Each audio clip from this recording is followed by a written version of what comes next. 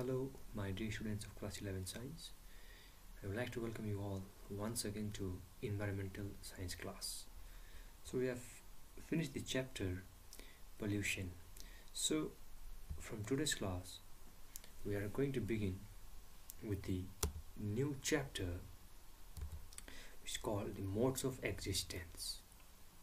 Okay, now like all of the living beings, may it be human being or any other life form, we can say life, human life and the non-human life. Okay, so each and every living organisms, may it be human being or any other animals, all are dependent on the nature, all are dependent on the products or the natural resources which have been given by the nature free of cost.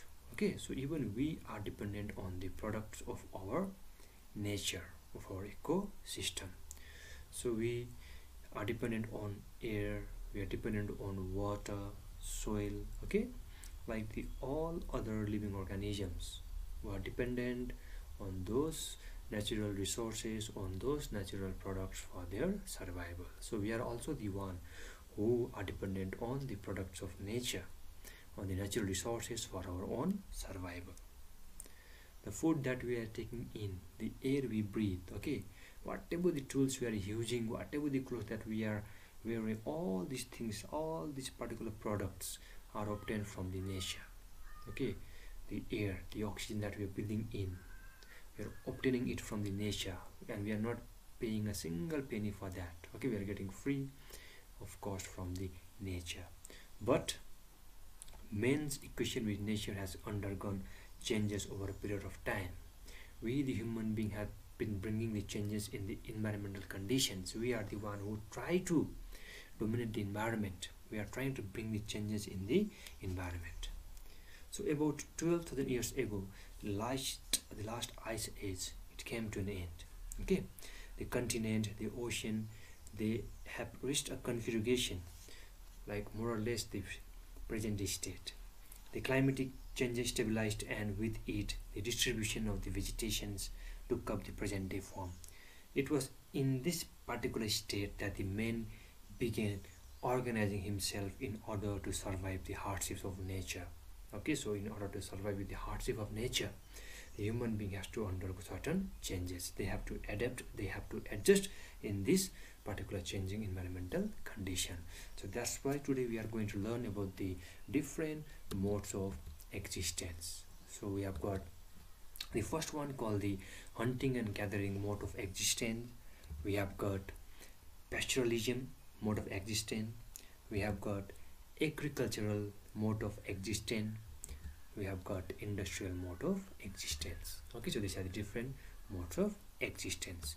Now each mode of existence has to be described, has to be discussed with a particular feature in a particular group. Okay, so all the four types of mode of existence, hunting, gathering, pastoralism, agricultural, industrial, we are going to discuss each and every one under the general features. Okay, then we will discuss it under social organization. We have to learn it under ideology, scale of catchment, access to resources, and ecological impact. So those four modes of existence. First one was hunting and gathering, second one pastoralism, third one agricultural, and next we have got industrial. So these four modes of existence has to be studied under general features, social organization, ideology, scale of catchment, access to resources, and ecological impact. So today we are going to learn about the first mode of existence, which is called hunting and gathering mode of existence. Okay, so today we will learn about hunting and gathering mode of existence. So this particular hunting and gathering mode of existence is also known as a foraging culture. Okay, it's also known as a foraging culture.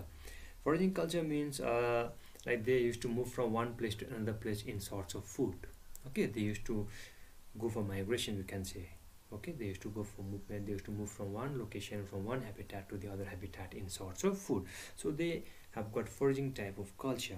And hunting and gathering modes of existence, they mainly comprise, okay, they mainly comprise of a group of people who are dependent primarily on the wild food for survival. So they are dependent primarily on wild food for the survival as word of Stone Age ancestors. Okay, their strategies for survival have been diverse, and they were dependent mainly on the local environment.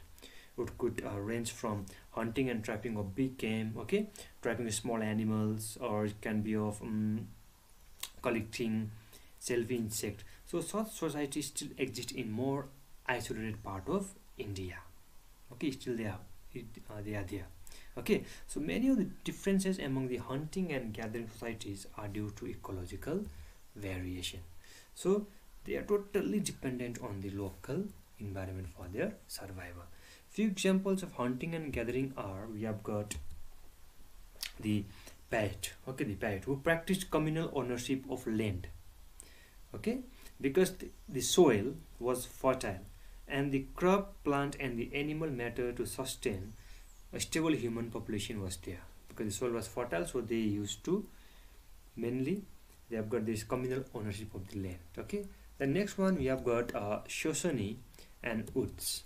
Okay, Shoshone and Utes, they were forced to lead a nomadic existence. Nomadic means they were have to move from one place to another place. Okay, because the particular land on which they were living, they were not so much like productive, so they have got nomadic existence. They have to move from one location to another location. All right, so now let us talk with hunting and gathering under social organization. How was the social organization under hunting and gathering? Okay, so the food gatherers are the earliest of human society, so they are relatively mobile. That means they have to move from one place to another place, so they are relatively mobile as they have to rely on the environment to provide them with sufficient resources to sustain the population, because they have to move from one place to another place in need of food, in search of food. Okay, so they are mobile and they were totally dependent on the local environment to get the resources to sustain, to feed their population. And they mainly comprise of a small group of 10 to 30 individuals from the same family. Okay, but many of them used to gather seasonally to form a temporarily large group. If the resources are abundant, if they are unlimited, then they can form a temporary larger group. Usually they used to have a smaller group of 10 to 30 individuals, but when the resources are unlimited, okay, when the resources are abundant, then that time they can temporarily form a larger group. Okay, so usually they have got a small territory of about 20 square miles, and they used to move within this area at a slow pace as they gather food while they travel. Okay, so they usually have got an area of 20 square mile. And the hunting and gathering, they have a comparatively non-hierarchical society, and they have got egalitarian social structure. Egalitarian means like each and everyone have got equal rights. Listen very carefully. Okay, egalitarian means where we have got the social rights, social equality and equality rights for all the people. So this hunting and gathering mode of existence, they have got comparatively non-hierarchical societies, and they have got egalitarian social structure where each and every individuals have got the equal rights or the social equality, we can say. Okay, but also we can see few things over here in hunting and gathering, that the differences of positions and the rank was based on the age and the sex. Okay, and the division of labor, that means division of work, it was mainly based on the sex. Okay, so since there is division of labor based on the sex, so therefore men usually used to go for the hunt, and the female, they used to gather the fruits and the vegetables. And this division of labor is more recent phenomenon, probably to ensure a greater efficiency in collecting food. Clear? The oldest member in the group is the decision maker. So these are the few things that we have to remember under hunting and gathering mode of existence. Okay, so they usually ask that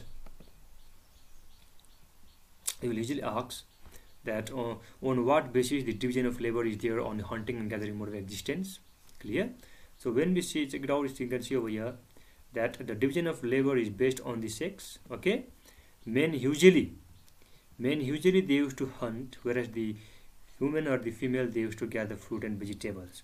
The next one you have to remember is that the oldest member, okay, the oldest member in the group, like in the family, the one who will be the oldest, will solely be responsible for making the decision. So the oldest member in the group is the decision maker. So these things we have to remember. All right, so these are the few things that we have to remember under hunting and gathering mode of existence. And the one we just talk about, the egalitarian social structure, okay, it mainly originated from the fact that the mobility of the society required minimization of material possession, and hence no member of the group accumulated any surplus. And violence was uncommon and was usually precipitated by grudges rather than the greed. So this particular hunting and gathering mode of existence, their social organization, we have seen that they were highly mobile types of people moving from one place to another place in search of food, and they were totally dependent on the local environment to obtain natural resources to sustain their family. And they usually used to have a small group of people, like maybe 8 to 10, that also within the same family. But whenever the resources were unlimited, when it was abundant, they can form a larger group, but for a temporary period of time. Okay, so these things we have to learn, and we just learned that they have got egalitarian society, they have got non-hierarchical societies, okay, and the division of labor was based on the sex, where men was used to collect the used to go for hunting, and the female was mainly employed for the food collections, and the oldest member of the family of the group was decision maker. Now next one we learn about the ideology or idiom of man-nature relationship. Alright, so how does they used to treat the nature? So the hunting and gathering mode of people, they used to treat the environment, okay, like a parent and child. So the hunter-gatherer's relationship with the environment is like parent and child. So you have to remember this thing, okay? So the relationship with the environment is like that of a parent and child in case of hunting and gathering mode of existence. Being totally dependent on the nature, because they are dependent on the nature to obtain the resources to sustain their family, okay? So they look upon the nature like their own parents, okay? So primitive lifestyles, small size of the population minimizes the impact of the environment, ensuring sustainable development without harming the ecology on the environmental conditions. So idiom of man-nature relationship ideology is that the hunters and gatherers, they used to treat the environment like their own parent. Okay, next one we have got scale of catchment. The hunting and gatherer, they used to depend totally on the nature for the sustenance, for the survival. They were totally dependent on the nature, on the local environmental conditions, okay? However, their lifestyle is primitive and the requirements are limited to just food and shelter. Though they are mobile, though they used to move from one place to another place, but they cover fairly a larger spatial area, okay? And they do not succeed in making the best use of the resources which was offered to them, okay? And they used to have lower economic status. So whatever the resources that was available to them, that means natural resources that was available to them, they were not able to use it on a better way, okay? Now next one we'll talk about the access to resources. So wide range of plants resources were at the disposals. So this hunter gatherer had a wide range of plant resources, okay? So they have got variety of nuts, we can say. They have got fruits, vegetables, roots, cereals, which was consumed by them. The bark of the tree, they were used for clothing. Bamboo was used to make huts, canoes, and weapons. This canoes means we can say a small and a narrow boat, okay? So it was mainly made up of bamboo. The hunter, they were not only dependent on animals for meat, but they also used the skin of the animals to mainly ward off the cold. So in case of cold climatic conditions, they used to use the skin of the animals also. So these particular hunters and gatherers, though they were not totally, they were not successfully able to use the available resources, but up to a certain point they were able to use it. Okay, now next one we learn about the ecological impact under this hunter and gatherers mode of existence, because they were totally dependent on the environment, on the nature for their sustenance, for their survival. Okay, so what were the impact on the environment? So the impact on the environment was not a permanent one. Okay, damage was there, fine, damage was there, it is true, but the impact was not a permanent one. So the hunter gatherer depended on plants and animals for their food, although these have an impact on the environment, but those impact was not for a permanent period of time. For example, listen very carefully, buffalo hunting in North America did not affect the population of the buffalo, because these hunters and gatherers, they just used to hunt the male buffaloes, so the population was not affected, all right, on hunting. However, a large number of mammals under this hunting and gathering mode of existence, they became extinct due to excessive hunting, and this leads to the loss of genetic diversity, because species are being extinct, and whenever the species becomes extinct, there will be loss of genetic diversity. So since large number of animals were being extinct under hunting and gathering mode of existence, there was loss of genetic diversity, and the maximum impact to the environment, okay, which was done at the time of this particular mode of existence, was due to the discovery of fire. So discovery of fire led to the destruction of habitats, changed the chemistry of the soil, and disrupted the biogeochemical cycle. So discovery of fire is one of the key things that led to the heavy impact on environment, on ecology under hunting and gathering mode of existence. Clear? Next thing. So whenever there was important environment, so they were going for cutting down of trees. So the loss of trees covered decreased transpiration rate, it resulted in water logging and formation of bogs. Okay, bogs means area of decayed vegetations, because they were going for deforestation. Okay, so the entire area looks to be barren. So BOGS, bogs. Okay, BOGS, bogs means we can say area of decayed vegetations. Clear? The condition was ideal for the formation of a peat. So therefore heavy rains percolating through this acidic peat was responsible for leaching of soil nutrients. Leaching means the nutrients which are present in the soil used to be washed away. Okay, and lead to mosaic of woodlands and bogs, because there was massive deforestation, there is massive cutting down of trees. So a pattern was mainly been formed which looks like a area of decaying vegetables, area which are totally barren, without any trees, without any plants. So therefore this deforestation that took place at the time of hunting and gathering mode of existence lead to a mosaic of woodlands and bogs. So therefore this particular damage was there on the ecology, on the environment, on the nature, but said that this particular damage was not up to that permanent level. Okay, so today we have learnt about the modes of existence. We learned that we have got 4 types of mode of existence. First one, that is hunting and gathering mode of existence. Second one, we have got pastoralism. We have got agricultural and industrial mode of existence, and we also learned that each mode of existence should be learned under general features, okay, under social organization, ideology or idiom of man and nature relationship, scale of catchment, access to resources, and ecological impact. So this much for today's class. Okay, we will begin with the same chapter with the second mode of existence, that is pastoralism, in our next class. All right, till then, stay safe and take care of yourself. We'll be meeting with each other in next class. Thank you.